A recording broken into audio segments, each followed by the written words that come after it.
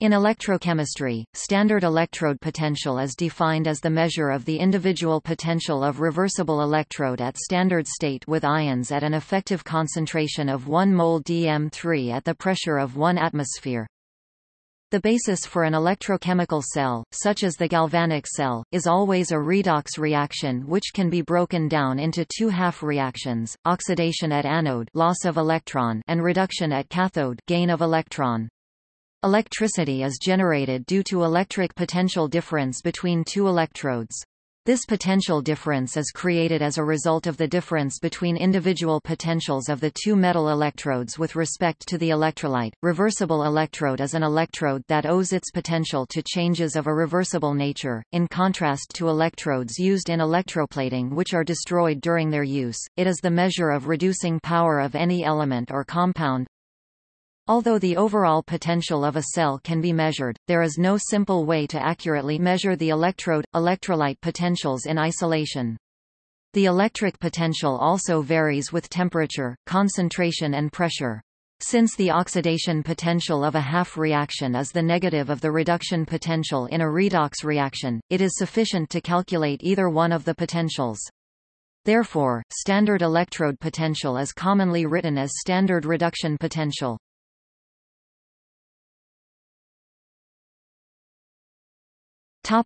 Calculation. The electrode potential cannot be obtained empirically. The galvanic cell potential results from a pair of electrodes.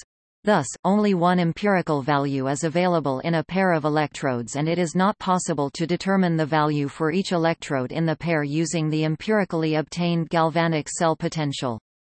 A reference electrode, standard hydrogen electrode (She), for which the potential is defined or agreed upon by convention, needed to be established. In this case She is set to 0.00 volts, and any electrode, for which the electrode potential is not yet known, can be paired with She to form a galvanic cell, and the galvanic cell potential gives the unknown electrode's potential.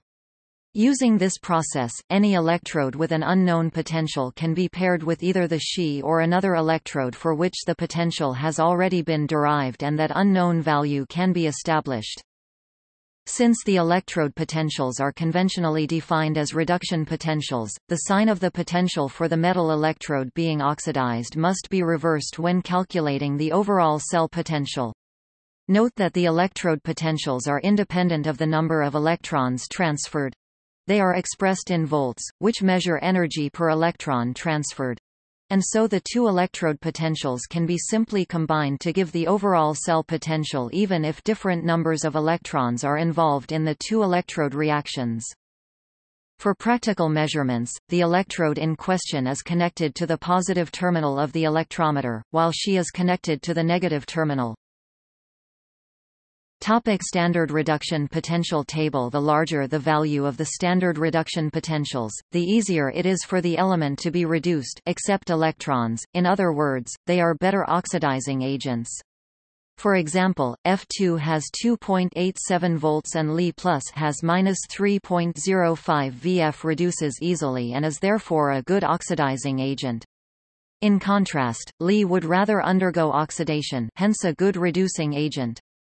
Thus Zn2+, whose standard reduction potential is -0.76 volts, can be oxidized by any other electrode whose standard reduction potential is greater than -0.76 volts, e.g. H+, 0 volts, Cu2+, 0.34 volts, F2, 2.87 volts, and can be reduced by any electrode with standard reduction potential less than -0.76 volts, e.g. H2, -2.23 volts, Na+, -2.71 volts, Li+, -3.05 volts. In a galvanic cell, where a spontaneous redox reaction drives the cell to produce an electric potential, Gibbs free energy delta G degree must be negative, in accordance with the following equation: delta G degree cell equals -NFE degree cell, where N is number of moles of electrons per mole of products and F is the Faraday constant, approximately 96,485 C per mole. As such, the following rules apply: if E degree cell greater than 0, then the process is spontaneous. Galvanic cell: if E degree cell equals E degree cathode minus E degree anode, where E degree anode is the standard potential at the anode and E degree cathode is the standard potential at the cathode, as given in the table of standard electrode potential.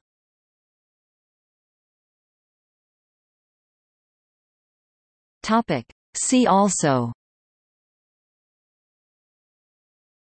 Nernst equation, solvated electron.